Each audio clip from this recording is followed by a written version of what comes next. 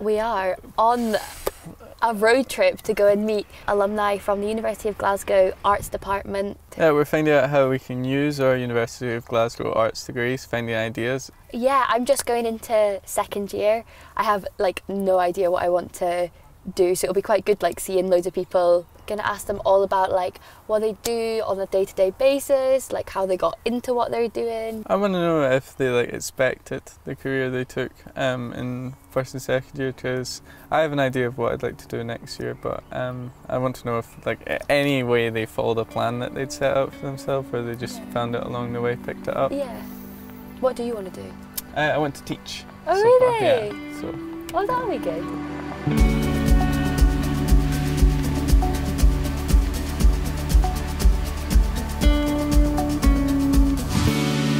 I think it'll be really cool seeing like, what life is like living in different places like outside the Glasgow bubble, because we're like going through France and we're going to like Brussels, like actually these other places that you can move to and all these other cities that you haven't even like not even on your radar. I don't really want to stay in the city, to be honest. I'm not really a big city type. Teaching might take me anywhere.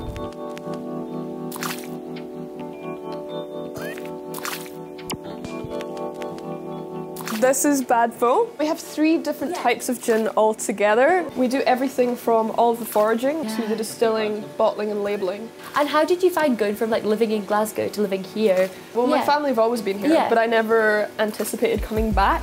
But being able to have a distillery here has allowed me to make a living back here in a job that I like. But that's a good thing about starting your own business, because you can just do exactly what you want and where. What are you guys studying? I'm studying history and politics, which I'm super enjoying for just now. Super enjoying. I'm just doing history, single honours, into 4th year now, so I've picked my dissertation and all that good stuff. Would you ever consider like going down the business route, or? I've never really considered it up until now. Right now my passion is sort of teaching, so in a different direction. Yeah. I mean, people think about starting a business and they think about doing it all by themselves, but you really don't have to. There's really good entrepreneurship services at the university, and you can talk to them about that kind of thing. So now that your palates are cleansed, officially cleansed, sorry. This is our 1451 we'll be starting with today. That tastes really nice. Tastes really nice. Was there ever any other career paths that? Yeah, I was just excited to be doing whatever, and I think, you could be happy doing a few different things, and this one career doesn't have to be your one career your whole life. Yeah. Scenic Pitlochry. No, it was really good meeting Helen and like getting to see her like in her workplace. I thought it was really cool because I hadn't I feel like when it's like, oh, going into business, you have this idea of cutthroat, got to be super mathsy and like able to run your own business. But I loved when she was talking about the fact that having your own business gives you the power to do all the things you want to do.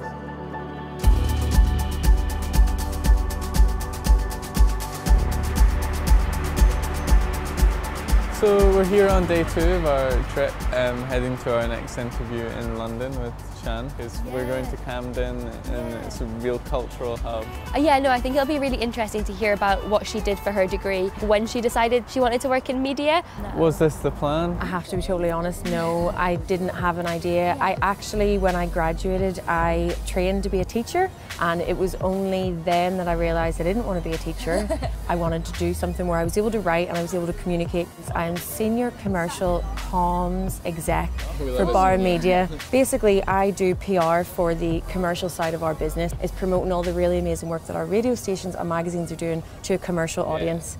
Definitely. And do you enjoy being in London? I do. It's really cool. No, it's defo, for even just from like walking down the street there, like it seems so like exciting. What kind of extracurricular things did you do? I played netball. Oh, did you? So I captained the club while I was at Glasgow. Did you? Yeah. Were you? The communicational skills that I developed during my degree have been integral to what I'm doing, and people really appreciate those skills that you might take as very simple, or I do this every day in my degree anyway. If you can go into a job and you can summarise a document and you can present it to someone who doesn't have any time to do it, you are flying.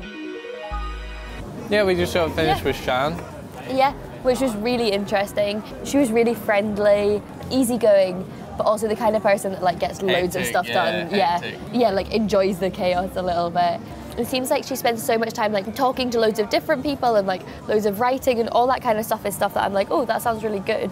I really like Camden. Really busy, really beautiful. I could definitely imagine like living somewhere like this. I really like being here. I'm quite extroverted and I really enjoy being with people and like chatting to people. I'd want to do a job where like I was working with people every day, and I'd want to do a job where I felt like I was having some kind of a positive impact on a day-to-day basis. I'm not really a fan of crowded places. I'm quite quiet. I like to get to know people. It's part of what makes me want to do teaching, and I'd like some sense to take care of people. I think a teacher is a good job for that. So how long have you been working here? Coming up for 3 years. Was it sort of the plan to get into the energy sector? So I graduated doing history and French. Yeah. I did a year abroad afterwards teaching English. I then joined a publishing firm. I landed a role with Boston Consulting Group in their energy practice. I joined Drax and I haven't looked back. So thinking about your different stages, honestly, trying out lots and lots of different things, lots of different societies, play squash, just loads and loads of different things. Find your passions. It really shapes you, like being able to talk to random people. Was there anything else you were interested in doing when you were in second and third year? So I was really interested in history.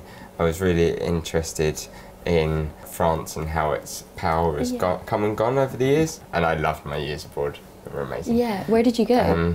So I went to Lille. Oh really?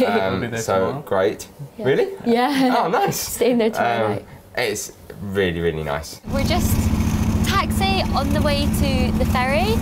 We've just met Gavin, had like a cup of tea and a bit of a chat about what he did as well at uni other than his degree. And again, the other common theme was like trial and error. Yeah, yeah, like what he was saying about like it's not like you go to uni and you get all the skills you'll ever need for like every job there. You get loads of skills that'll then start you off and then you'll do a job that'll develop some of them. You have to keep building. Absolutely, absolutely. Which is really interesting. This trip was really like an opportunity to see what other people had done. The process to get there was really part of it for me. Motivations are fascinating to me, really. Actually, I'm a really, really indecisive person. So I did A-levels and I started off doing chemistry, physics, maths and politics. And I was like doing them, and I'd never done politics before, but I'd always been quite interested in it. So then I like one by one swapped my A-levels. So I finished doing history, English language and politics. Fourth year in September, the big year, picked my dissertation topic, early medieval Christianity. I'm always striving for better. Like I want to improve my grades into fourth year that I got in third year, even though I think I was quite proud of how I did. In terms of work experiences, I've been to like an architecture firm and I've like worked at a law firm and I've like been into schools and like I've done all sorts, and every time I'm like, oh my gosh, this is it. But then I see something else like journalism and I'm like, oh, that looks really good. I did volunteer last summer for 2 weeks in Germany working with recent arrivals, refugees who'd been settled over there. It was really good, and that was really the moment where it sort of clicked that I wanted to work with young people. When I heard about this, I was like, oh my gosh, that would be so cool to see what people are doing, and like people that have done degrees like me, see what kind of careers they end up in.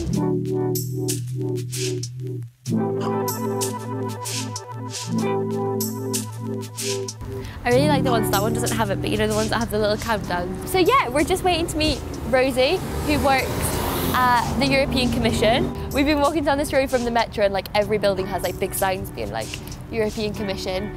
So we're not too sure which direction she's gonna come from. More cyclists.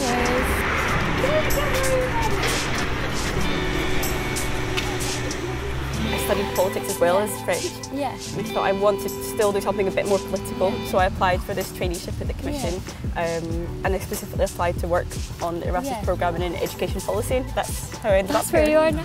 So I'm just about to go into second year, which would be like the year where you have to apply for like, the option for Erasmus, apply for like going abroad or whatever. How did you make the decision that that was something you wanted to do? I don't know, I just felt I was ready to open the horizons a little bit, and what a language degree can give you is that curiosity of what is it like somewhere else, you know, and I think it's certainly most of what I've done in my life is based on that curiosity, which is really cultivated and stimulated through those studies. Being a native English speaker, having the education that you have, the world is open to you. It's amazing. Doing French and then doing your year abroad, like completely just opened that all up for you. I went abroad and that was it, absolutely a turning point in my life. Like, do you fancy moving abroad, Nicholas? Not doing Erasmus is definitely something I regret. I think in the future it's definitely a possibility. Erasmus is a lifelong learning programme. After you graduate, you can do internships abroad with Erasmus support. You know, we train adult learners, we fund sport projects for nursery school teachers to go abroad, for, you know, all areas. So doesn't mean that the opportunities are over. I have to check that out. Yeah, absolutely. Definitely on the That would be so cool. Alright, so we've just come from the cafe across the street after getting a coffee with Rosie after our last interview. I came away from the conversation being like, oh my gosh, I'm ready to like have a Google and see where I want to go. Because where you want to end up. And she was talking about you've got to have at least 2 languages. She was saying that language is like the big thing. She was talking about how it allows you to communicate with like a whole new group of people. Like I don't know about you, but like it made me want to speak like every language. I was like, oh my gosh, I want this, like that whole open door that it gives you.